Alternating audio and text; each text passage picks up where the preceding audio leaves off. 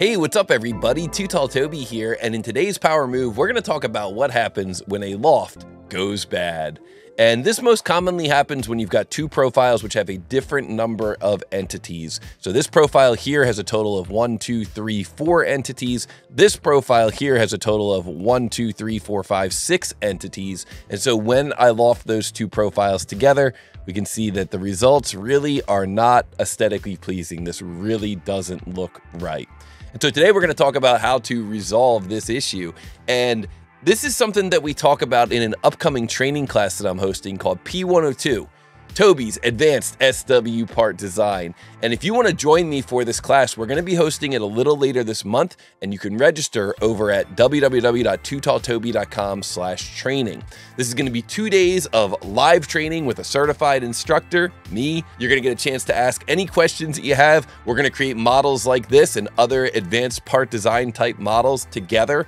And it takes place around the world via web meeting. So if you want to join us live for that instructor-led training later this month, be sure to visit us at tootalltoby.com/training, and you can register for this class or any of our upcoming training classes.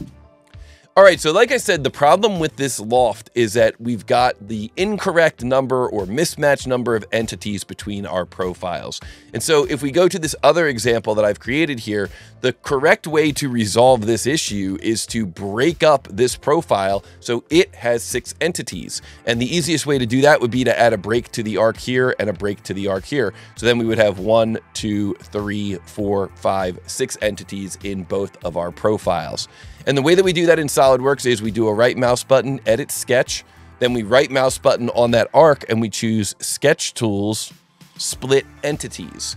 And once we choose split entities, we can choose this point here and this point here. So what I'm doing is I clicked on the arc, which broke it into 2 entities, and then I'm going to click on the arc again over here, and that breaks it into 1, 2, 3 entities. Now we can take this point and make them horizontal. That creates kind of like a poor man's symmetry when you're working with an arc, the natural symmetry of an arc. And then we can use kind of a bonus tip that I like to teach my students. When you begin the Smart Dimension command, if you click a point, a center point, and a third point, SolidWorks will give you an angle dimension. Kind of cool little bonus tip there for my students. So now I've got a parametrically driven break here in this arc, breaking it into 3 segments. And now if we go to the loft command, we can choose features loft and loft this profile into this profile over here. And so that gives us a really nice result, because now what's happening is SolidWorks is automatically connecting this node to this node, connecting this node to this node. It's very predictable.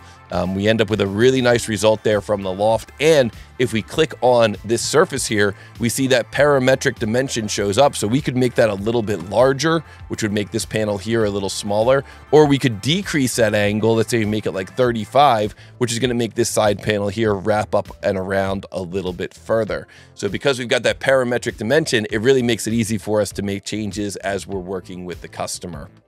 Now, that is the correct way to do this, but there is kind of a hidden way that you can get very similar results.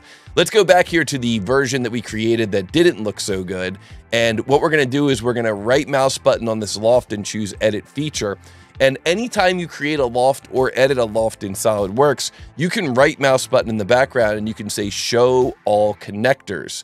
And what this will do is this will actually show you everywhere that SolidWorks is connecting node to node for this loft. And so what this means is that we can take these nodes and drag them and change the result from our loft. So we can see here across the bottom, we're getting this node here at the middle of the tombstone connecting to this corner of the hex. And that's kind of where the beginning of our twist is happening. Well, if we just take that node and we drag it over here to the corner, that leaves us with a nice flat panel on the bottom of this loft. Then we could maybe take this node here, which is in the middle of this line, and drag it up. And maybe take this node here and drag it up and around the arc. Now, once again, we can drag this up to that corner. There we go. That gets rid of that extra node there. And then we can take this node here on the arc and drag it around. And now we're basically creating the same geometry that we had in the previous example. We've broken up this arc into 1, 2, 3 segments, but we didn't actually split the curve. We're just doing it by manipulating these loft connector handles. And so when we're done, we can hit the green check mark and look at that. That looks pretty darn good as well. Now, like I said, the correct way to do this is to break up that arc. That gives you a nice parametric dimension that you can modify. But this certainly works, and it's certainly a technique that I've used many times in surface modeling. When a loft just doesn't quite look right, I'll edit the loft and I'll choose Show All Loft Connectors.